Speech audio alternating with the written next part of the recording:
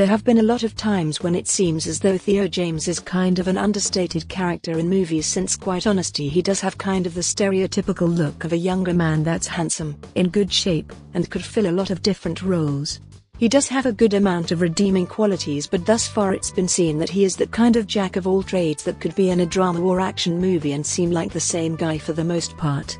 It might take a supreme effort to really distinguish himself from the pack and break that stereotype, since honestly he is a good actor. He just seems to be fitted to a certain mold that he might do well to break out of if he really wants to be seen as one of the top elite actors in the world. Thus far he's done pretty well with his career, but in order to do great it's going to be necessary to really push the envelope and go beyond his comfort zone. Here are his 5 best movies.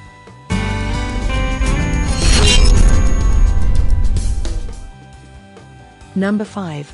London Fields. The plot of the movie is pretty straightforward, since Nicholas Hicks has a vision that she'll die at the hands of one man, though she doesn't know who yet, so she begins a tryst with 3 different men in an attempt to find out just who it will be.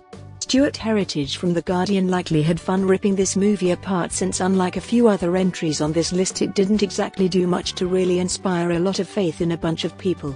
But trying to figure out how a movie like this was made and where it may GHT have missed a step is kind of interesting in and of itself, since quite honestly it seems as though the critics might have missed something as well. Number 4. War on Everyone. 2 corrupt cops that are out to get justice and line their pockets are usually among the most dangerous people on the street, since there's not a lot that they won't do. But as anyone can imagine, there is always bound to be someone bigger, badder, and a whole lot meaner than the last person. When these 2 cops get mixed up in a heist gone wrong, they end up messing with the kind of people that are more likely to kick your teeth down your throat and then ask how they taste.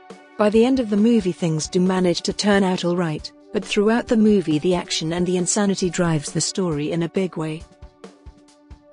Number 3. The Benefactor.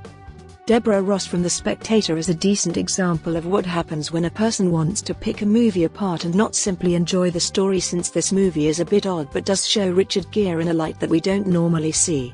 As Franny, he's more than eager to help the young couple, one that is the daughter of a couple that was killed during a car crash he was involved in, to start their lives.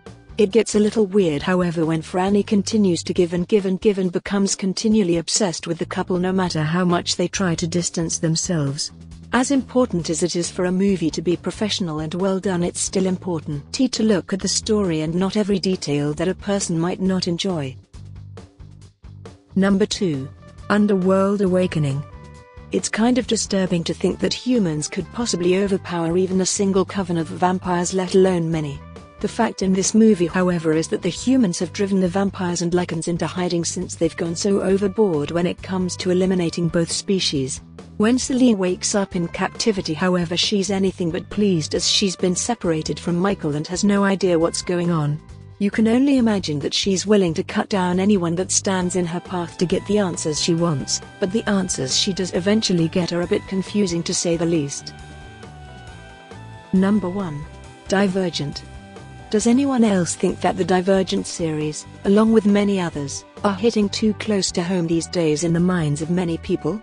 The act of being able to think for yourself and not be bound by government rule is something that seems like it should be commonplace, but in this series there's nothing commonplace about being a divergent, as it signifies one as a danger to the carefully ordered society that keeps such a close eye on its people that they're afraid to do anything that might single them out.